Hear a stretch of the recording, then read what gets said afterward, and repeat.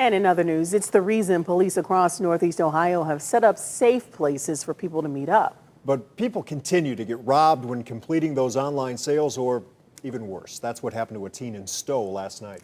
As our Bob Jones shows us, the victim told police he was shot while trying to sell shoes. The aftermath has left neighbors feeling very nervous.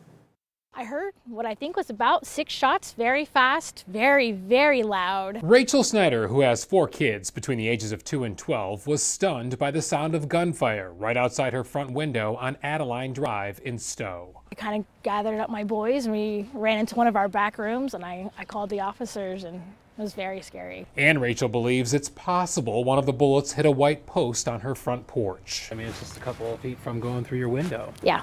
A neighbor across the street, Bob Selman, just bang, bang, bang, bang, bang like that. Also heard the gunfire just before 7 p.m. last night, and then spotted the possible getaway car. I ran to the door here and look out, and a black car just zoomed right down the road. According to Stow Police, a 19-year-old man who also lives in the neighborhood was trying to sell tennis shoes and made online arrangements to meet a potential buyer.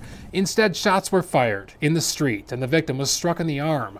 Captain Brian Snavely says he was taken to an Akron hospital with non-life-threatening injuries. Anytime there's a shooting, there's obviously life-threatening action being done, and we're lucky in this case he was non-life-threatening injuries. Snavely says the gunman took off in a dark-colored sedan. Detectives are now following leads, but no suspects identified yet. We are working on collecting video if there is a video available. So if somebody does have video available of that area, we would encourage them to reach out to us. Police say the shooting underscores the importance of being careful and meeting up in a public place when buying or selling items. It's important to let somebody in your circle know what you're doing and where you're going to be.